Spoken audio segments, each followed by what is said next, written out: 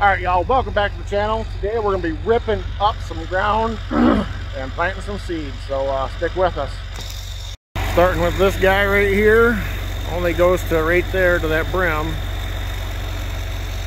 And just up over that hill there. We're going to rip all this up. I got that tree stand sitting right up here, so rip it up, put it down in corn,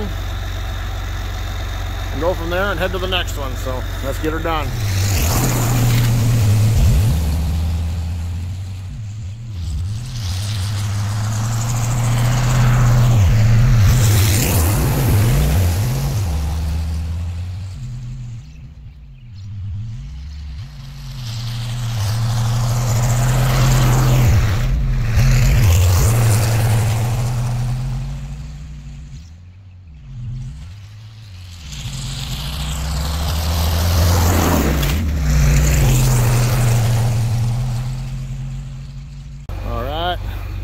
Number one ripped up. On to the next one, y'all. Alright, y'all, just made her to plot number 2 here. Getting ready to rip her up. And damn, look at that. Winter rye. That shit is tall. Might have to go over that a couple times just to mulch it up a little bit. It'll be alright. Let's get to her, y'all. Alright, y'all, just got this big one all ripped up. Got the grass all mulched up as good as I can get it. It's going to be good enough. And now it's time to go get the 4-wheeler, the seeder, and the seed.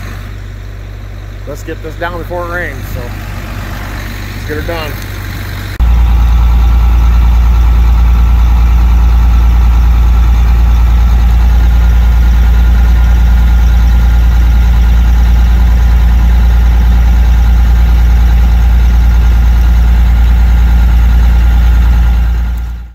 So after many trips of coming back and forth to the farm, forgetting crap, I think we're finally ready. Got the seeder, wheeler, and all the corn and beans. So let's just jump right into it here. We're going to do kind of like we did the same last year. Do all the way around the edges of corn, hit in the beans here with the middle, and plant all the rest of that. About half of it all in corn down there on that side, so that panned out pretty good last year. Hopefully it'll pan out pretty good again this year.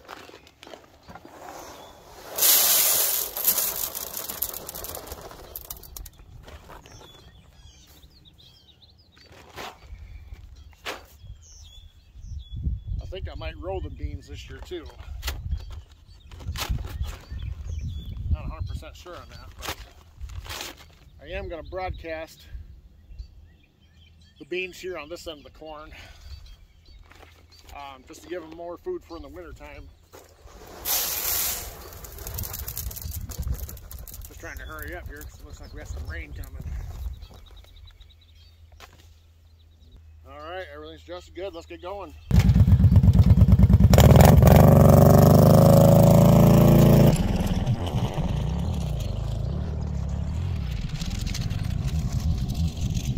Alright, so I'm up here, I just making my first pass and came across a shed.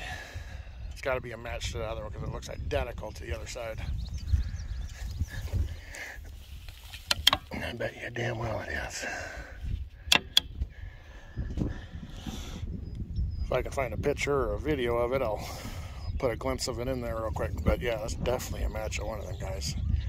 I believe it was the one where I found that group of them down right over here. But we're going to keep going real quick before we get rained on, so stay with us, y'all.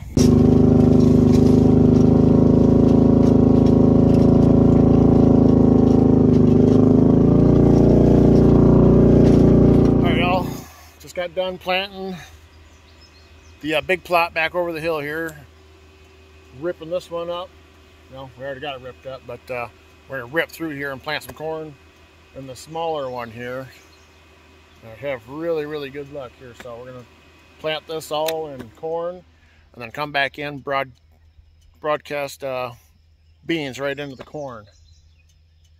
And that always pays off really, really good. So let's get cracking.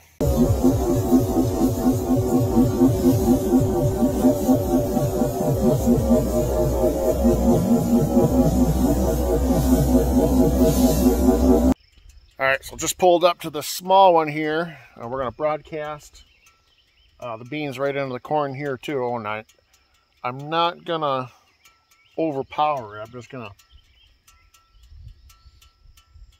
to put some in there just to fill it up too in the rows there. I'll show you after I get done spreading them here. It's not going to be thick like I broadcasted on the other one there, just on that open spot. But I'll show you what I mean here after I get done. All right, so this is what I'm talking about. Just, you know, a couple here, a couple there. Just to put more food within a food. And this has always worked out really well. Now, if I was to broadcast the beans just by themselves, I'd pretty much have these damn things stacked right on top of each other. Maybe not quite that thick, but pretty thick. But since we got corn growing in here, the thinner the better on the beans. I do like to mix the two. Just gives them a little bit more variety. Get them green leaves on the beans for the early season and bean pods and the corn for late. Works out pretty good. All right, let's head her back over to the other plot here real quick. So just come up to the other plot here where I broadcasted out these beans over here just to show you kind of what how much population here, like, not like that. So it's, you know, pretty close. Some will grow and some won't. Birds will pick up the rest, so I kind of want to put it on a little heavier, but it'll look good. So I'll give you guys an update in a couple of weeks and let you know how they're doing.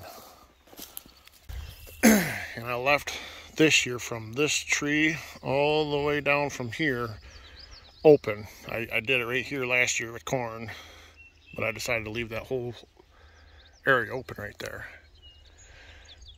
So I've got 1, 2, 3, 4 more plots to do on just this farm, but I wanted to get the big one done up here right away,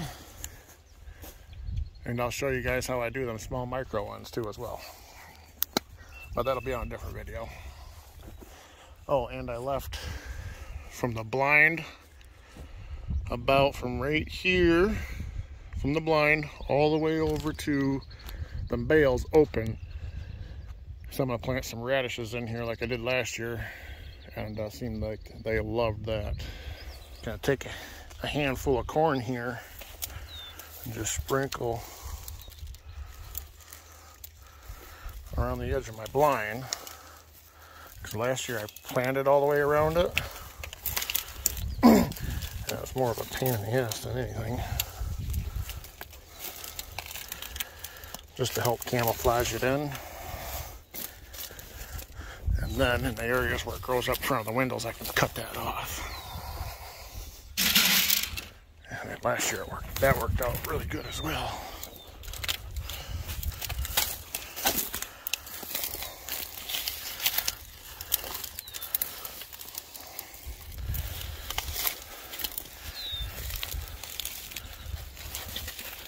There, just like that.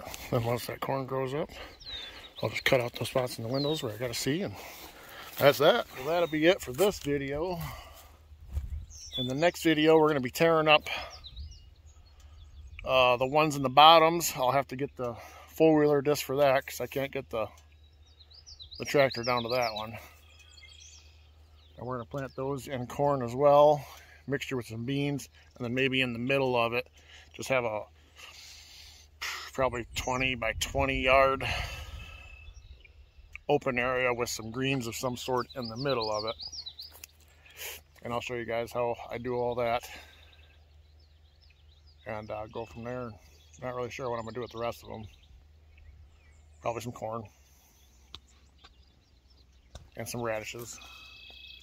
In my next video, I'm going to go down the bottoms over here. I'll show you guys that new clover plot that I bulldozed last year and show you how that's doing. It's coming up really good this year. So that'll be it for this video. Oh, talk to you guys about the giveaway I'm doing. Once we hit 1,000, I'm going to be doing a giveaway. Not sure how I'm going to do it yet, either on YouTube or Instagram. Probably do it on YouTube. But if you guys haven't, go check out my Instagram because I post on there quite a bit. But yeah, we're going to be doing a giveaway.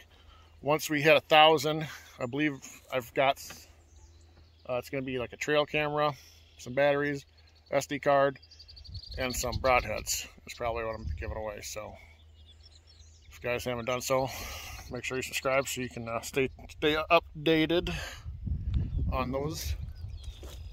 So if you guys like the video, give her a thumbs up. Don't forget to subscribe to the channel, and thanks for watching, y'all.